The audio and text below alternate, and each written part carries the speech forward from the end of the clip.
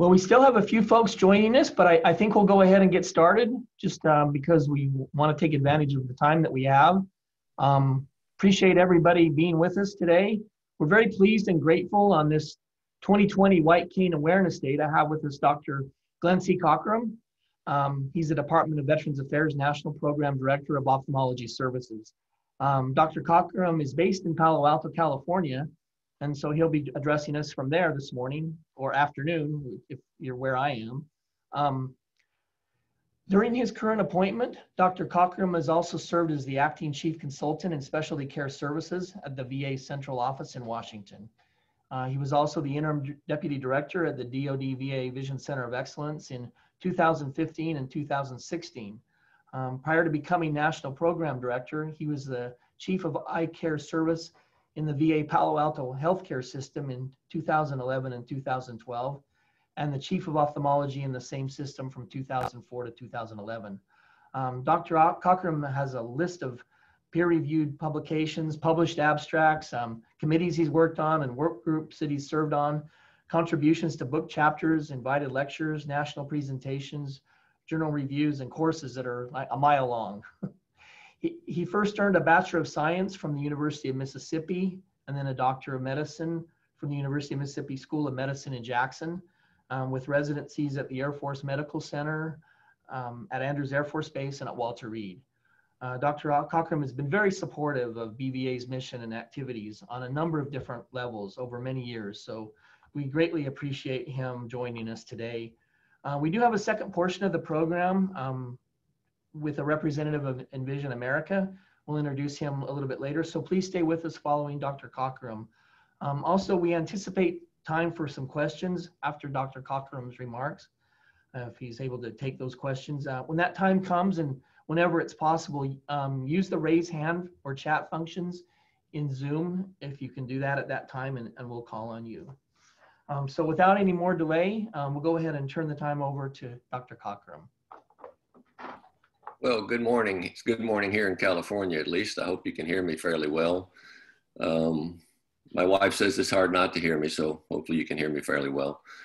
And it's a pleasure. I always enjoy doing this. This is the first time I've had to do it remotely like this, and I miss the camaraderie. I miss the meetings. I miss having a chance to talk to you. I miss the excellent speakers you have.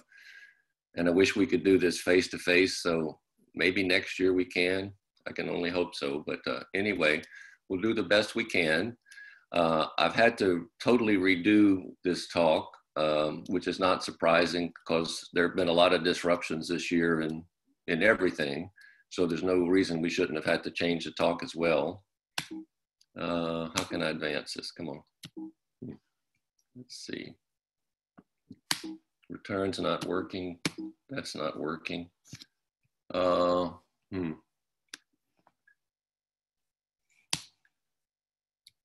Here we go. This gets frozen, I guess. Let's go back to the beginning. All right, now it's working. So a little bit about ophthalmology. You know, a lot of people, even in medicine, don't understand what ophthalmology is, and they can almost never spell it. But basically, we're the people that do surgery and laser and medical care for the eye. We work very closely in the VA with our partners in optometry and blind rehab and low vision. So we're part of the spectrum of eye care. We're all a big team. Ophthalmology itself is located at 115 clinics in the VA. So that's a fairly large portion of all the medical centers that are in the VA. 89 of those are affiliated with medical centers, civilian medical centers, like here, for instance, at Stanford. We have a very close relationship with Stanford in this area. The structure of the ophthalmology clinics is, and the programs is that we tend to have an academic affiliate at most places, like I mentioned, in the majority. And there's usually a county hospital that's associated with training as well. And in our area, it's the Santa Clara Valley Medical Center, which also trains. So it's kind of a three-legged stool as far as our approach to ophthalmology in the VA. We have over 1,400 ophthalmologists, and some of them are full-time like me, and some of them are part-time, work half-time or 2/3. Some are getting paid and they're not either full-time or part-time. Some don't get paid at all. A lot of those are with the academic centers that we affiliate with. They'll come over to the VA day or half day a week and work with the residents and work with the veterans. So we're a little over 1,400 out of a total workforce of 26,000 physicians in the VA. Okay, let's advance here. I don't know why this is hanging up. All right, so like I said, I'm changing the way this is working. This is a new topic, obviously, the year in review and particularly COVID. So we'll start with COVID-19 since that's been the big news and the big factor in VA care this year. And we'll see how COVID-19 has affected some of the other things I normally talk about, such as access and productivity in ophthalmology, its effect on our training program. As I just mentioned, we have training programs with the academic affiliates. That's been very much affected by COVID. And then we'll talk about some more routine things that has happened that I think are important in ophthalmology. So I think the VA has been a leader in COVID management. The senior leadership in VA jumped on this right away and partnered with CDC and FDA and implemented all the best practices that we could find from civilian medical organizations. And they enabled and charged the program directors like me to search the best guidelines for care in our own domain. So we use Centers for Disease Control guidelines for personal protective equipment, for testing, for disinfection, for physical distancing, all the things you hear about on the news. In addition, we got information from National Institute of Health for treatment guidelines. We collaborated with the Food and Drug Administration for expanded access to drugs that are normally not available, such as convalescent plasma and remdesivir. And these should ring a bell because these are the two things that President Trump got when he was at National Naval Medical Center, or Walter Reed as it's called, I guess these days, Walter Reed Medical Center, not National Naval anymore. But anyway, so all of this has been accelerated because of the federal government is allowing us to do things we would normally not be able to do. We also got guidance from our professional societies. So in my specialty, we worked very closely with the American Academy of Ophthalmology, the American Optometric Association, the American College of Surgeons, and the American Medical Association for best practices. This was changing weekly as we've gone through this.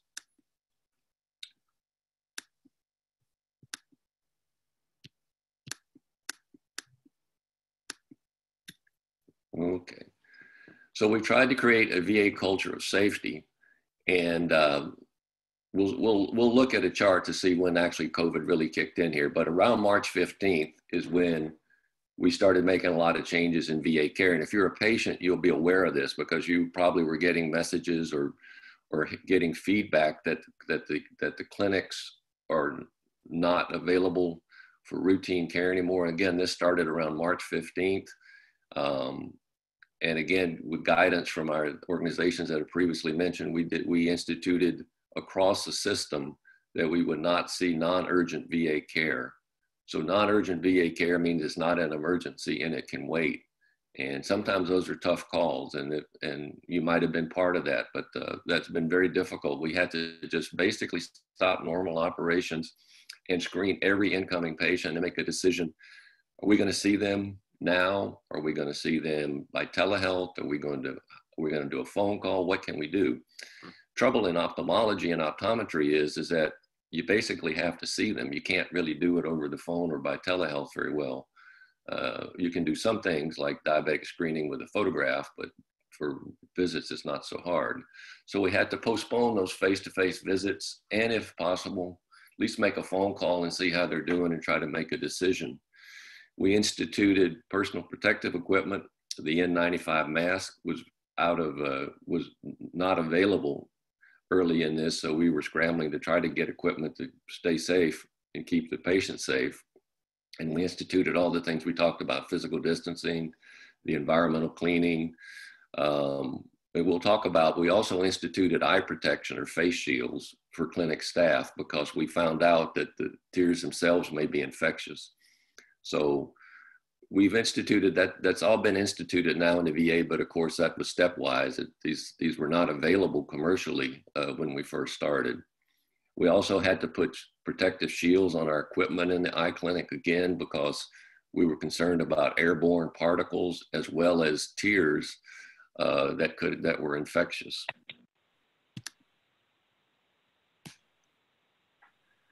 So the chiefs of the different departments, including ophthalmology and optometry, met and we had to prioritize care. And again, our number one priority was emergent urgent care. And just kind of give you a sense of what we had to do to make these decisions. These are some of the categories we decided would be emergent. I mean, they're fairly obvious to us that these are emergencies. If you have trauma with a change in vision or with pain or acute loss of vision, or if you get onsets of flashers, floaters in your vision, or if you have a red eye that can be infectious, particularly if it's painful, or if you have a headache with eye pain, or if you have onset of double vision, or if you have a chemical injury to your eye, you splash lye in it or some kind of acid. Or if you're one of our known veterans that has macular degeneration, glaucoma, diabetic retinopathy, and you report changes. These are all things that we made sure we saw as priority one. Priority two is not quite so urgent. And these are patients who need intraocular injections for diabetic retinopathy. You know, we've instituted shots, intraocular injections for control of diabetic retinopathy, and it's been very successful, but you have to see those patients on a regular basis to give them those shots so that their diabetic retinopathy doesn't flare up. So that was obviously an important category for us. And we tried to follow up all the diabetic retinopathy. If we didn't see them in clinic, we expanded the telehealth program so that we didn't lose track of those diabetic retinopathies that patients that we've spent years trying to get in our system and get regular care. And there were other categories too, some of our glaucoma patients and our macular degeneration patients and chronic eye diseases in general, we tried to follow. But that leaves priority three, which, come on, priority three.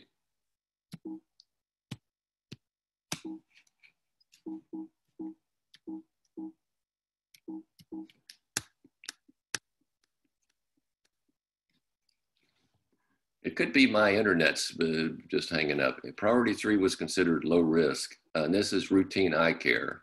Not that it's necessarily routine to the patient getting it, but in the scheme of how we had to schedule this, we had to come up with a category like that. And so basically these are patients who just are seen kind of on a regular basis, but they're not have active disease, or spectacles or contact lens that could be deferred for a while until hopefully we had some control of COVID, or just new patients coming into the system that have never been seen. Just that they just got authorization to be seen by VA eye care. So we had to delay those. And we made sure that all these guidelines were updated on a regular basis and communicated to optometry, primary care, emergency medicine, community care, the call center. So every week, this was an ongoing process. It affected our surgery, of course, because we had to decide if surgery was urgent or non-urgent. So all elective surgery procedures were canceled no later. This is directly from the top VA leadership by memo. It said all elective surgical procedures are canceled no later than March 18th. So in addition, well, let me just make a comment there. So our big elective surgical procedure in the VA in ophthalmology is cataract surgery. We do a lot of cataract surgery, over 80,000 cases or 80,000 cases a year. And a lot of that is considered routine because it affects your vision, but it doesn't affect your overall health immediately, at least. So that was a big change for us, and we'll see the downstream knockdown effects on that too. Certainly, if you make a major change like that in the way you do business, it's going to have downstream effects, as you can imagine. We also had to institute preoperative COVID-19 testing for any surgery or procedure done in the OR, And initially, it was not easy to get COVID-19 testing on everybody at that time. We also had to get full PPE in the OR. That's personal protective equipment. That means not only the surgical gown, the surgical hat, the surgical gloves, but it means a mask that is resistant to COVID-19 particles. It means goggles or shields. Sometimes we had to do negative pressure. If the patient was a known suspected COVID patient, and depending on the type of surgery, we had to have a negative pressure operating room, which meant that the airflow cannot flow out of the room. So if you open the door in a negative pressure room, the air flows in so that COVID airborne particles will not get out of the room and go somewhere else in the hospital. Now, typically, we don't have very many of those rooms in a VA hospital, maybe one or two. So that really constrained what we were able to do in surgery at that time.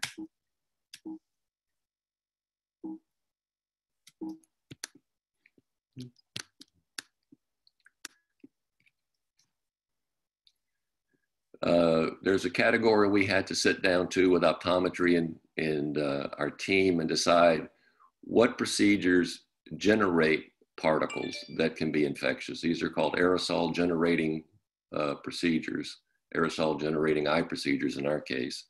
So we had a work group and we had to, again, look at best practices from FDA, CDC and everything, in NIH. And so these require, again, full protective gear and maybe a negative pressure room. And some of just the routine things we do, like an air puff tonometry, could conceivably generate particles from the eye surface. So some of the lasers we do were a concern. So again, we had to just kind of reconfigure, stop doing those for a while till we got a better sense of who was infectious and who wasn't. Now, at the eyeball level itself, what happens to the eye in COVID-19? Well, even early on in Wuhan, we knew actually one of the first people to die from COVID-19 in China was an ophthalmologist who was seeing patients. And he commented that a lot of the patients with COVID-19 had red eyes, conjunctivitis. Like this picture here is a picture of a red eye. A red eye can be from a lot of things, contact lens overwear or allergies. But in the context of someone who's febrile and has symptoms consistent with COVID, if they have red eyes like this, it's a warning sign that they may have an involvement of their eye and they may be infections. So they did in fact prove that tears contain the infectious virus. And we notified the VA of that, again, through our work group. And so the DUSHM, which is the Deputy Undersecretary of Health for Operations and Management, sent out a memo called VHA Eye Care Operations during COVID-19 pandemic. And this was March 24th. So this was about a week later after we started shutting down.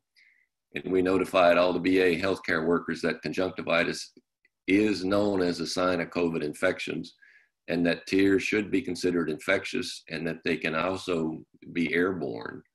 So again, this reinforces the need for the goggles and the shields. So we got that message out early to the workforce.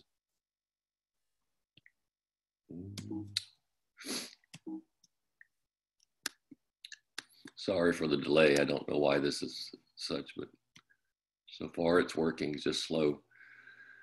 In addition to conjunctivitis, which doesn't necessarily hurt your eye, it's just the big concern with the conjunctivitis is not that the conjunctivitis will rob you of your vision because it goes away as the COVID goes away, but that it's a source of infection.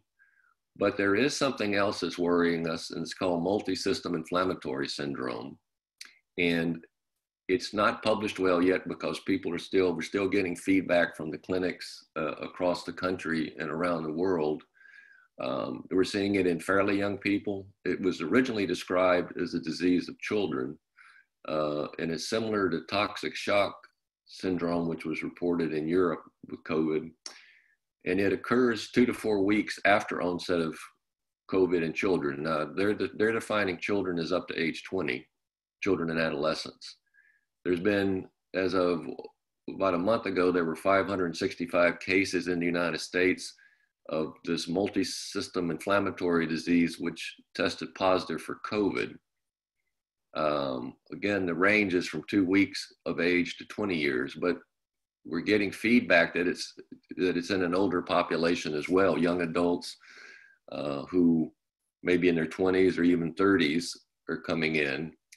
About half of those have conjunctivitis, but that's not the concern. The concern is that this is a deadly disease because about half have died.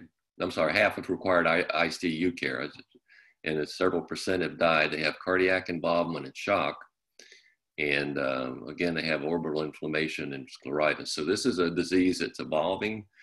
It seems to be associated with COVID in the majority of the cases. And again, they get very sick. Even young, healthy adults wind up in the ICU on a ventilator. And this was a report from CDC in August 14, 2020. So 2 months ago, apparently, approximately. And so this is still, again, this is an evolving thing that we're watching. And we don't have 15-year-olds, obviously, in the VA, but we may have people in their 20s or 30s that could be affected. So I've kind of given you an overview of how we've had to drastically change operations in the VA starting in March. So what does that do to our access? Because one of the metrics that the VA is very concerned with as our population grows is that we are able to see them on time. And we're monitored on that on a regular basis.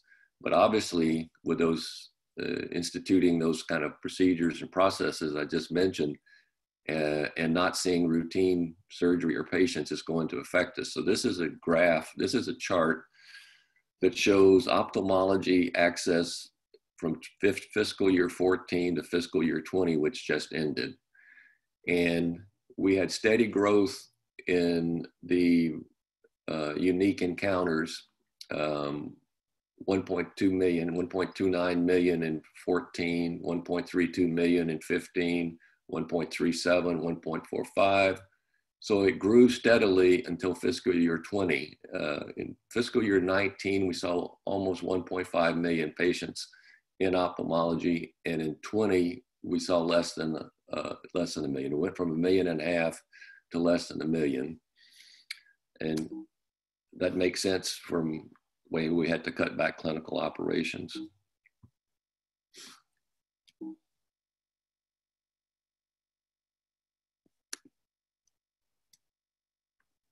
So here just shows it in exactly from 19 to 20. The percent change was 40%, 38.8%. Essentially 40%, we had to cut back our access seeing patients. It's 40% of people that wanted to be seen or needed to be seen did not get seen in 20. And here's a bar graph that shows it. It shows it by pay period. This is fiscal year 20, and it shows that every 2 weeks we have a pay period, just like in the military. It's the same system where we get paid starting 1 January. The pay system is not based on the October system we normally use for the fiscal year. So this shows pay period 6, which is around March 15th. It shows a huge drop off in ophthalmology productivity. It looks like a 2/3 drop off. And that even got lower over the next pay periods. And then it started climbing up around pay period 12, 14, and we're still about 1/3 down from where we were. So again, that's just a graph that shows the reduction in volume. So if we're reducing clinic volume, we also had to reduce surgical volume. I think I already mentioned that. And just by way of comparison, we did, I said 80,000, it was right around 78,000 cataracts in 2019. And in 2020, we did 44,000. So that's a 43% reduction in cataract surgery. Veterans who qualified visually for cataract surgery, but were not able to get it. So one of the ways we tried to approach this, as I mentioned, was with telehealth. Telehealth has some limitations in an eye care exam because we have to use magnifying equipment and stuff to really see the eye or look inside the eye. But there are things we can do with telehealth, and we did expand it. Part of this is legal or policy, is that we don't have to have a license in any particular state if we're in the VA system to see patients in that state. And that obviously is essential to have a telehealth reader somewhere, say in Livermore, California, and he or she is reading diabetic retinopathy photographs from Oregon. So obviously that's a law that was required. And the law now allows any licensed VA provider to provide treatment at any location within any state. So it's no longer a factor where the veteran is or where the provider is. And it says specifically, this act shall supersede any state law, any law of any state, et cetera, et cetera.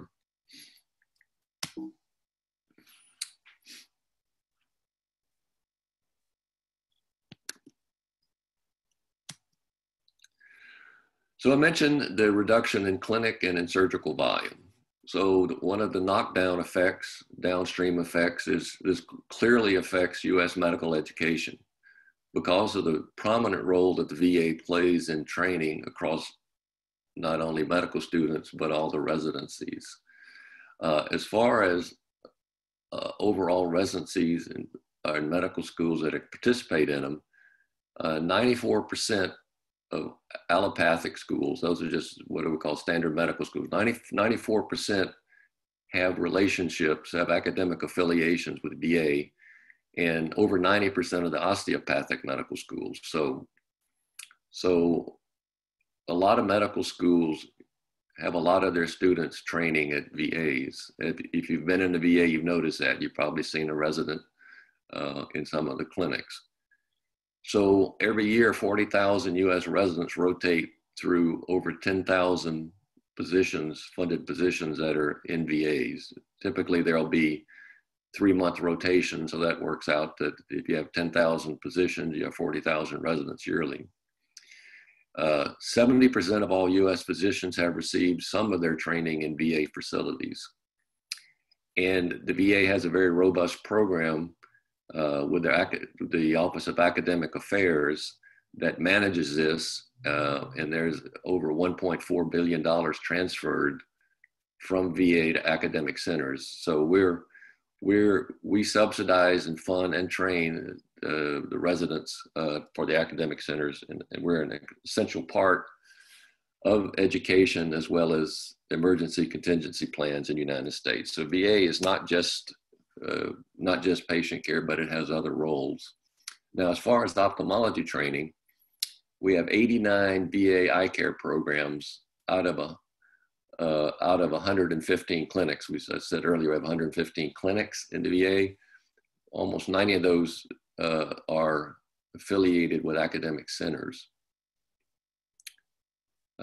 There's 119 ophthalmology residencies that use the VA, so we have more residencies that use it than physicians programs, and that's because some of the VAs have more than one academic center coming in sending residents. So it's 119 residencies in the U.S. use VA, and it rotates through about 90 medical centers. We have 350 medical positions that are funded for ophthalmology, and 1,200 residents rotate through yearly. So they receive a large part of their training in the VA, and this is a picture of the academic affiliate that we're affiliated with at VA Palo Alto. This is a picture of the Stanford Eye Institute. It's a new building that Stanford built just for ophthalmology. It's very state of the art. So one of the things that drives us is quality, and that's been a high priority for many years. The Secretary of the VA establishes the quality standards for VA, and they have several programs inside of VA that monitor this and make sure it's current. And they consider existing public and private health quality measures. And internally, we coordinate with the DoD and the Center for Medicare Services and Health and Human Services and other organizations so that we kind of harmonize our quality measures. We try to use established measures that are used across other systems so that we can benchmark and compare ourselves.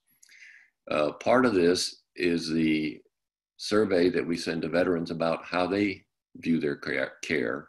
And we do something similar within the VA to all the providers it's called the All Employee Survey about what we think of the care. So we're asking the veterans, we're asking ourselves, how can we do this better? And the things we're interested in are the timeliness of care, which are why those access measures were so important to us, that certain people would be seen within 30 days or 60 days or 90 days. And of course, we saw that COVID kind of blew that up. We're also concerned with effectiveness of care, safety of care, and efficiency of care. So what the VA has instituted is a rating system where we check ourselves against outside care. And this is the broker for that is called Hospital Compare, and has a website here if anybody would be interested in it. I can give it to you. So Hospital Compare is how hospitals compare themselves to other hospitals and the benchmarks. Internally, we have the VHA quality of care, which is an internal source for how we're doing. And then of course, the Joint Commission inspects us every so often. Now, if you can check your own VA medical center, because this is very transparent. This is from Access to Care. This is accesstocare.va.gov/healthcare. And I just Googled, just on a civilian computer, the Palo Alto VA Medical Center where I work. And this is the latest. It says State California Facility VA Medical Center, Palo Alto. And the quality measure is the overall rating of the hospital. So this is overall rating for Palo Alto VA. And we ranked 4 out of 9, and higher is better. So we're kind of middle of the pack. Then it compares us to all the hospitals in the area. So there's a bar graph here, and again, we're right in the middle of it. Higher number is better. The highest number in the Bay Area is Menlo Park Surgical Hospital at 84, and then the Kaiser Foundation is 80, and Mills Peninsula is 79, and Palo Alto is tied at 79. And I hope nobody from Stanford's on the phone call, but actually the VA Palo Alto outranks Stanford Healthcare. Stanford Healthcare was only 76, and San Mateo Medical Center was a little lower. So we're in the middle of the pack there, rating ourselves, and we do that on a regular basis, and so do all VA hospitals. And the staff at the hospital, particularly leadership, quad staff, is judged based on how their hospital does on those measures. In ophthalmology, we've been very interested in optometry as well, very interested in trying to benchmark ourselves against equivalent civilian benchmarks. And we are finally starting that process. We have what's called focused and ongoing professional practice evaluations, where all practitioners are measured against, again, national standards. So it allows us to benchmark. And the national standards that we use are created by the Agency for Healthcare Research and Quality under CMS. And also we use guidelines from American Academy of Ophthalmology and so forth. We can use any of those measures to try to benchmark ourselves. And so we have 5 measures that we instituted this last year, which are, these are things we are hoping to achieve. Cataract is 20/40 better of vision at 90 days. So 3 months after cataract surgery, to meet that measure, we have to have the veteran have 20/40 or better vision at 90 days. We also are concerned if we have to return to the OR within 30 days, because that means that's an unplanned visit. And so that's something we track. And for people with macular degeneration, we want to have documentation of their examinations in the chart so that we can make sure they're being seen. Same with glaucoma, that they've had an optic nerve exam within 12 months. And again, COVID is knocking us down on this year, so I don't know how we're going to perform, but our goal is to meet these measures. And lastly, there's a laser procedure that we also mark ourselves against. Okay, so that's COVID and quality. So switch gears real quick. One of the big programs for us before COVID came along was the modernization, which is electronic health record. That is to replace Vista and CPRS. And we partnered with Cerner, as many of you know. Cerner had already set up a relationship with the DoD, and it transitioned DoD from their in-house records to their system.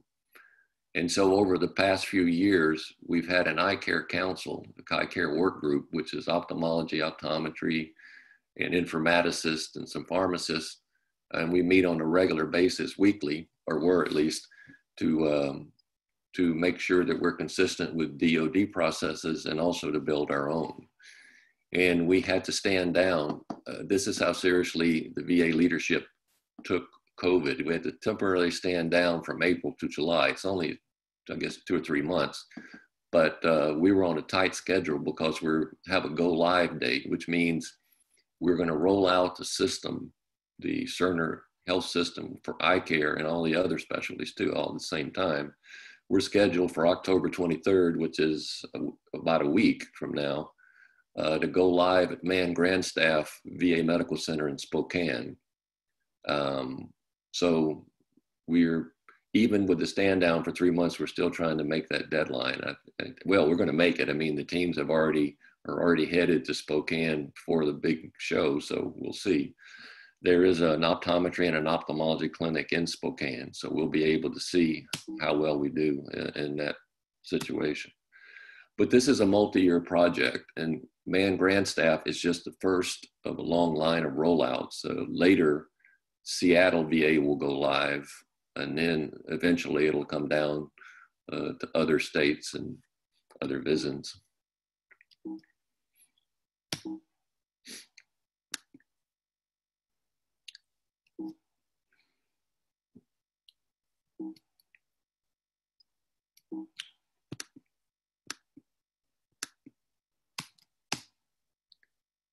Okay, so another big issue for us is community care. I think most of you probably know that the VA was not able to meet their access measures. Those, can a patient be seen within a certain period of time?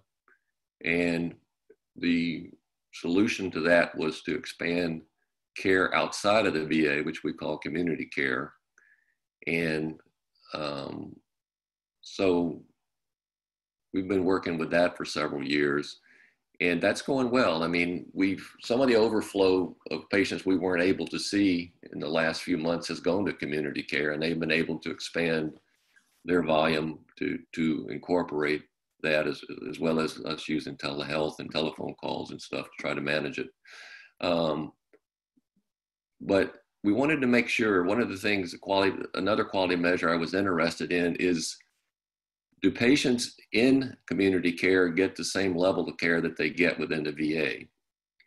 And we were aware that in the VA, veterans are able to get a particular type of intraocular lens which corrects astigmatism.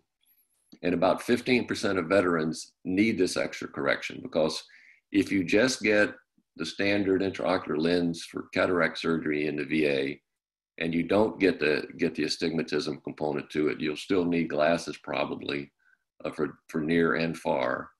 Whereas a toric lens, it's called a toric lens, corrects astigmatism. And even though it's not on the CMS contract for federal facilities, we instituted that several years ago because it's considered essential for resident training.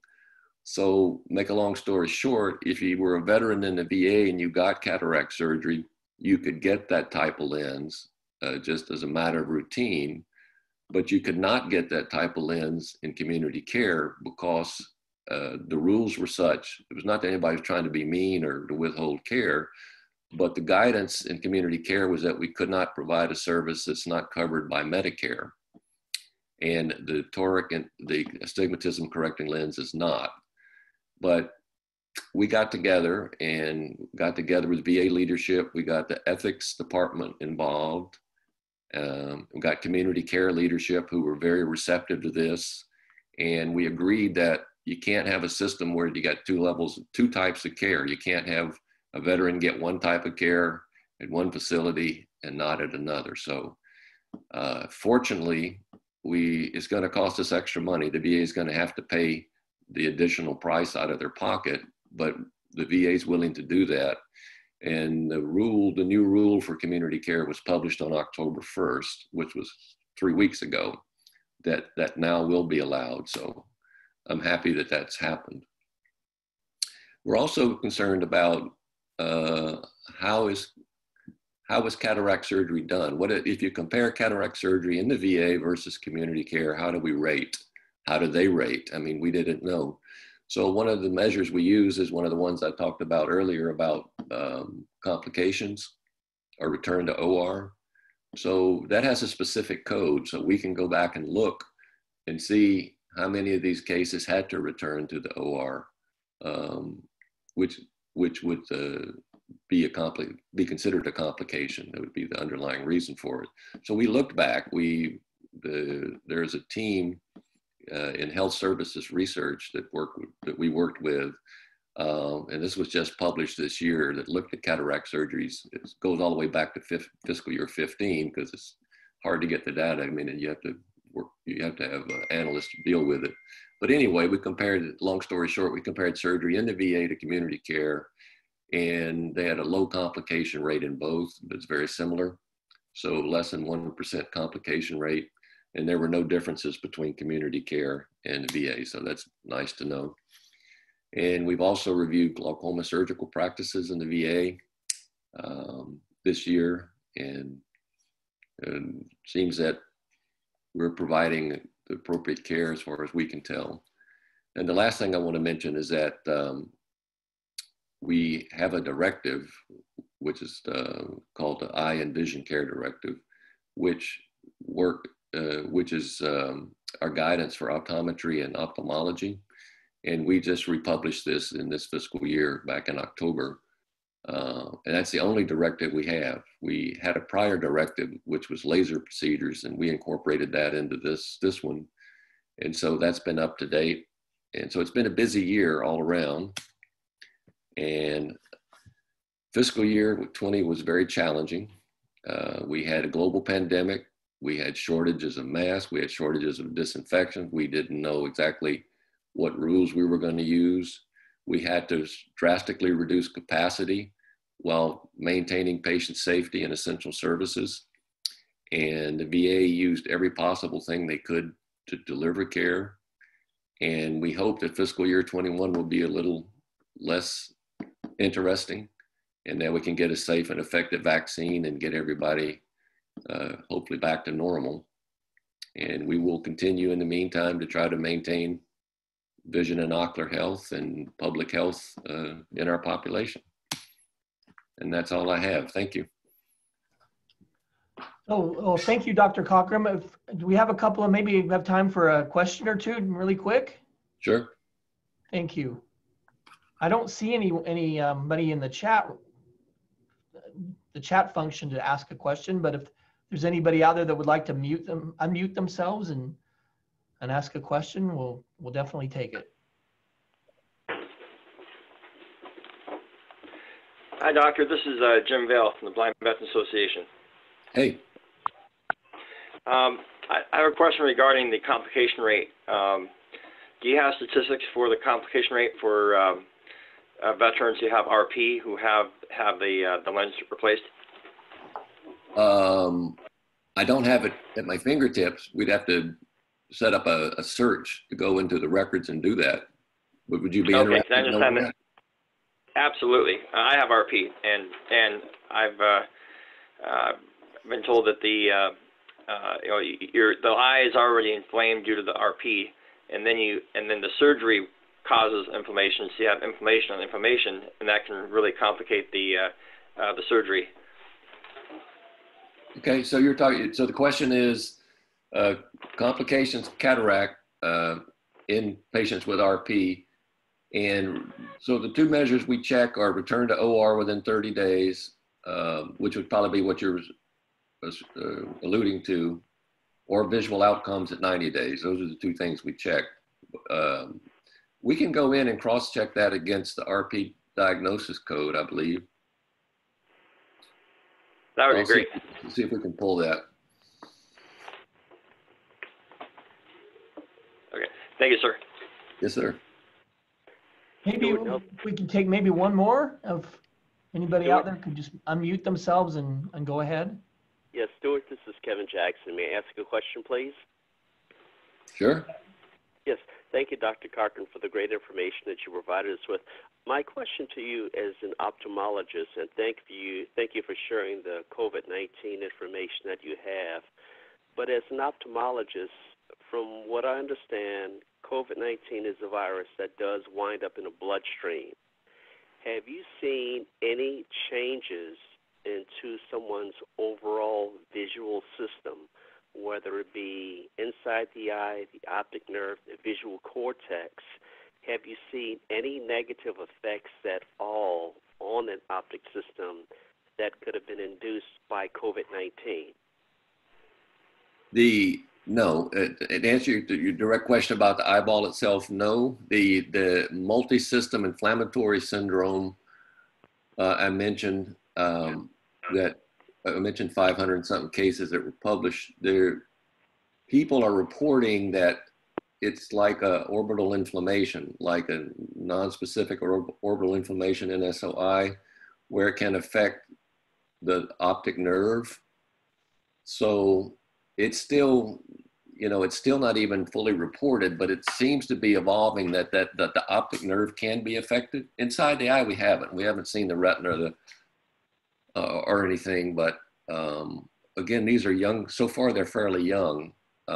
Even if it got up into the 20-year-olds, I don't know that we'd have too many. We'd have a few in the VA that are polytrauma patients that were wounded and in their, and using VA services in their 20s. So it's possible we'll see it. Well, haven't yet, but we're aware that it could happen. So, thank you. You're welcome.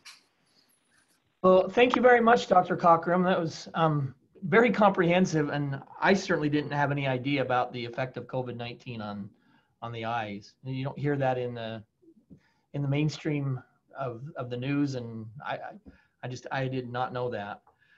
But we really appreciate you being with us, and look forward to the time when you can meet with us in person. Yeah, me too. Thank you. Thank you all. Really appreciate it. So I guess we'll go ahead and move on to part 2 today. We've got Richie Lefebvre with us from Envision America. And Richie, if you're still there, I think, hopefully. I am here, Stuart. Thank you. I'm going to share my screen. Okay, great. We'll wait until Dr. Cockerham gets his down. Yep. Okay. There we go. We got it up now. So let me just do a really quick little introduction of Richie. We're pleased to have him with us today. He's going to brief us on the recently released Script Talk Station 2.0. Envision America, as a lot of you guys know, has been really supportive of BVA over the years. They've sponsored lots of our events at the conventions, and they're one of our sponsors of these presentations today. So really appreciate Richie being with us. He's a native of the state of Maine. He joined Envision America approximately 4 years ago on the sales side of the business, and he quickly transitioned into the role of Veterans Affairs Account Manager, which is what he does today. Richie's father is a disabled veteran, so he has some deep roots in the military and in the veteran community. He moved from base to base as a youth.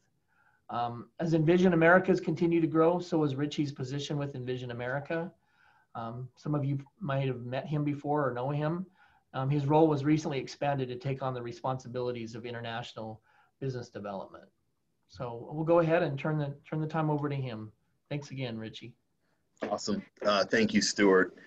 Technology is great, right? We can spend the morning in Palo Alto with Dr. Cockerham, and now you're going to be in sunny Florida with me for the next 15, 20 minutes. So we're excited. The reason we are here today is we are introducing Script Talk 2.0.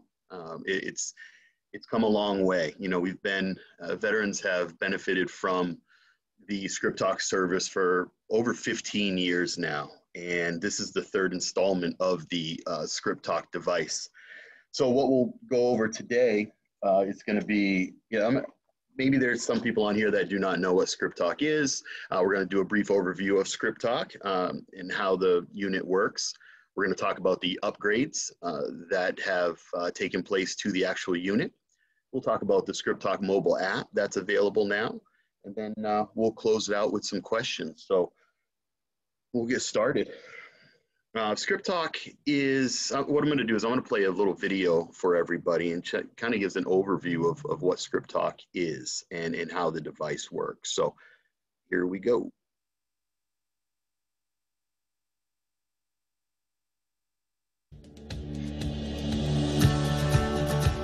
In this video, you'll learn how to use the Script Talk station reader to speak the information contained on your medication labels.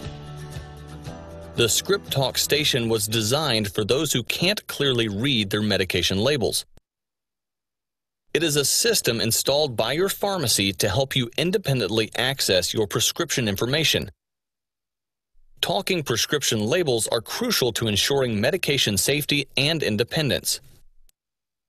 Script Talk was designed with tactile buttons and a loudspeaker to give you all your prescription information audibly.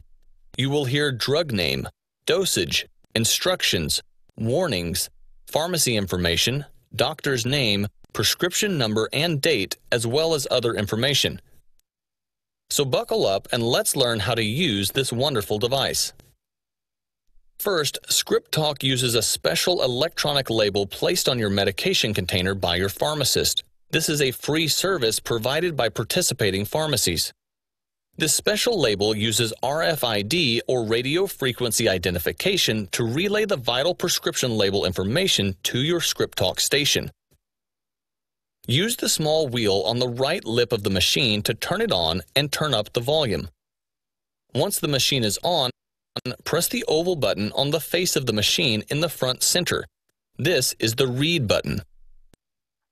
Once you push the read button, you will hear an audible ticking sound. When you hear this, simply place the bottom of the prescription bottle on the face of your Script Talk station reader. All your prescription label information will be read out loud. You can skip through information or jump back if you miss something. The two triangle buttons on either side of the read button allow you to jump forward or back through your prescription label information. That's all there is to it. Simple, isn't it?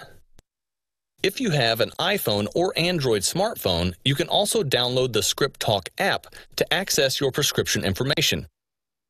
Now your vital prescription label information is available to you whenever you need it, wherever you need it. If you need assistance finding a pharmacy near you that offers Script Talk, please call Envision America at 1-800-890-1180 or visit www.envisionamerica.com.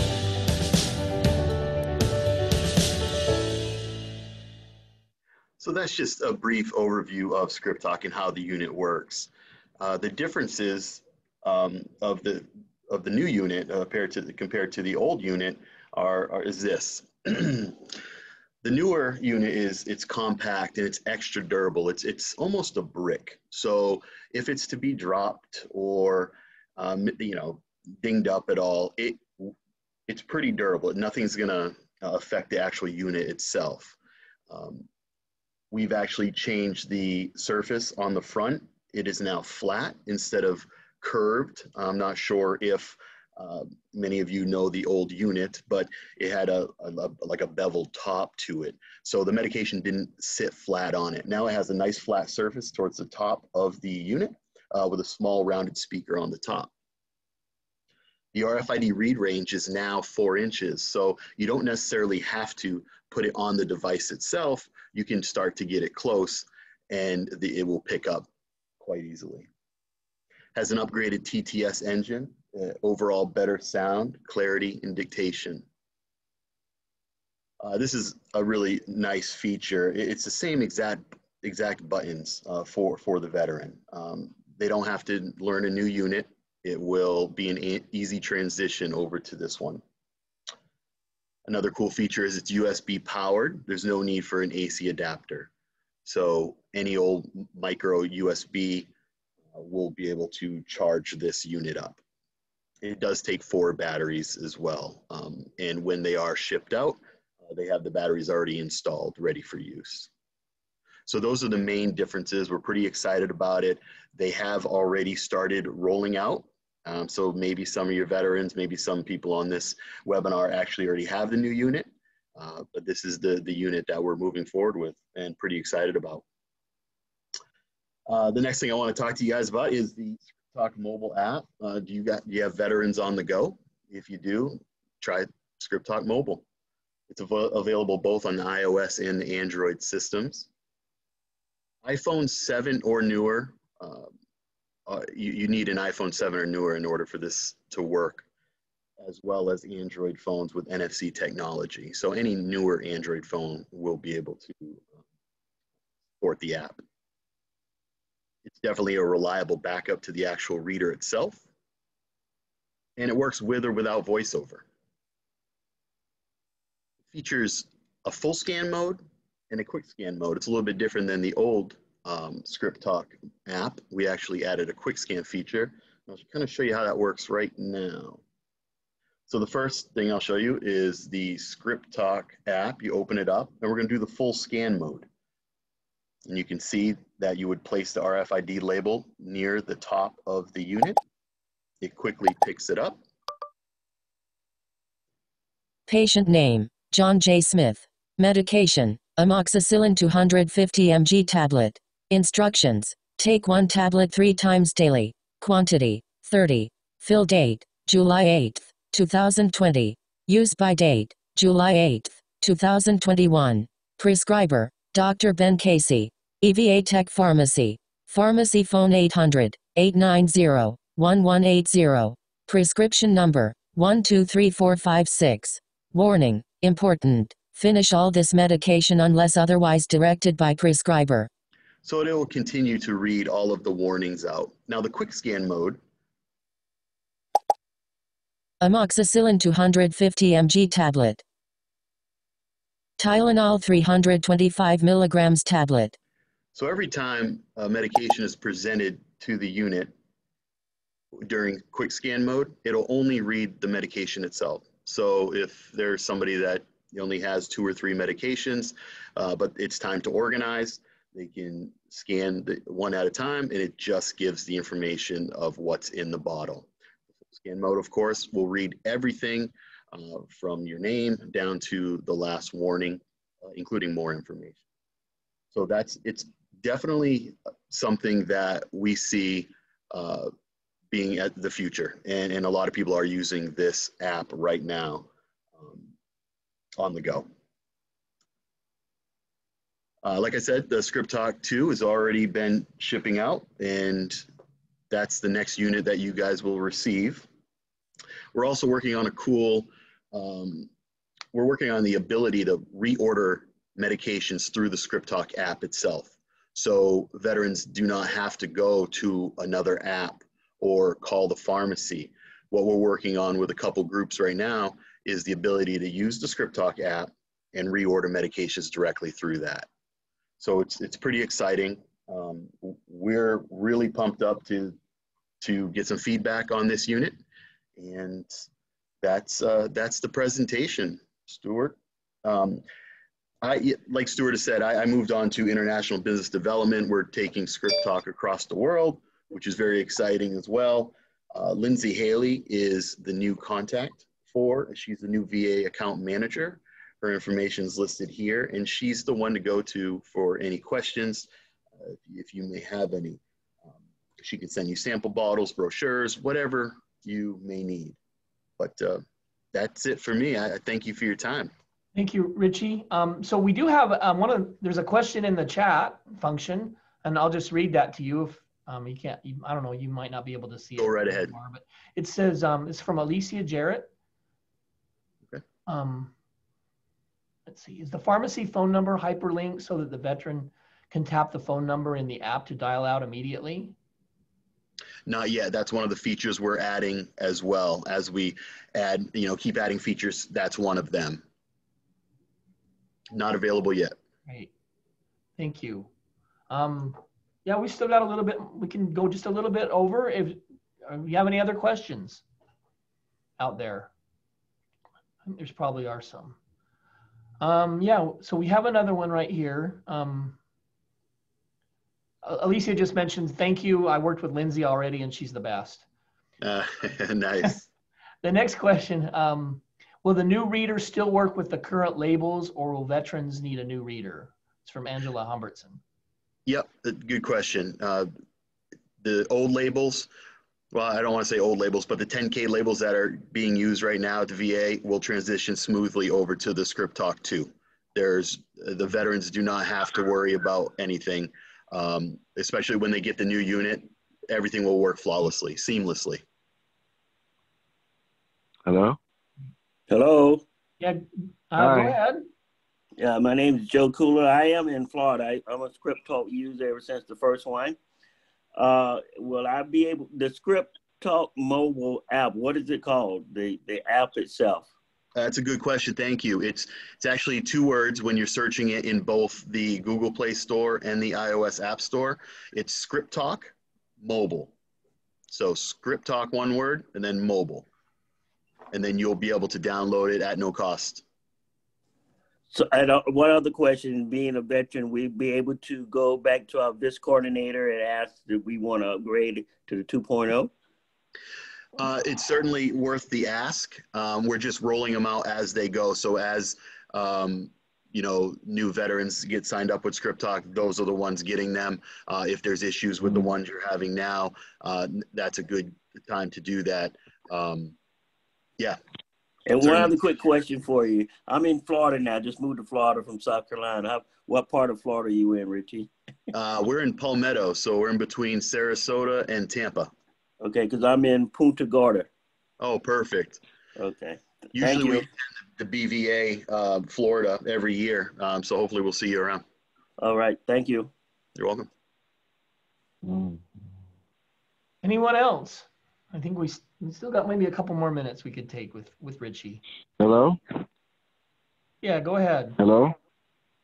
Yes, Yes. it's Derek Paulin in New York. I just wanted to have an old Script Talk, and it's just a great device. I really appreciate it.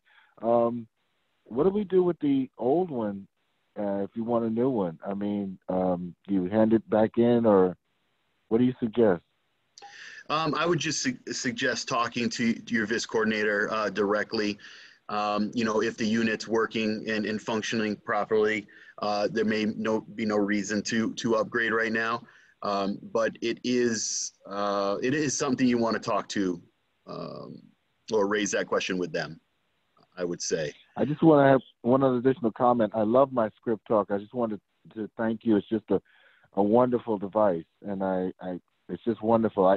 I have RP, so I can't read the prescription labels at all. But thanks to Script Talk and you guys, it's just, I can't thank you enough. It's wonderful. That's great. I appreciate that. It's Darren, right? It's Derek. Derek. Oh, okay. Thanks for calling in, man. Appreciate it. Thank you. You're welcome. I don't see any others, but is there anybody else out there? I have one other question. Okay. This is Joe again. You were saying in your presentation about some local pharmacy maybe using the Script Talk as well. Could you elaborate on that more? Yeah, absolutely. So all veterans have access to Script Talk. We also have a retail side of Script Talk to where civilian pharmacies are equipped to offer the service. Okay. Yeah. Anyone else? We can maybe take one more question. Okay, well, going once, going twice. Well, it looks like we're good. Richie, thank you so much. No problem, Stuart. Thank you so much for being with us and for the presentation and for all the support that Envision gives to BVA. And we'll look forward to meeting you in person again also. Can't wait. Hopefully. Can't wait for that time to come. That's right. So we'll go ahead and cut this off now. We want to thank everyone who's participated and attended today. We're kind of new at this, but it seems like we're progressing a little bit as time goes on and making it a little better each time. Thanks to Dr. Cockerham also for his presentation, and look forward to seeing you on the next one. Hope we will have some more in the future, and so please watch for the notices that might be sent out about other sessions that we have, other these educational sessions. Thanks very much, and have a great rest of your White Cane Day.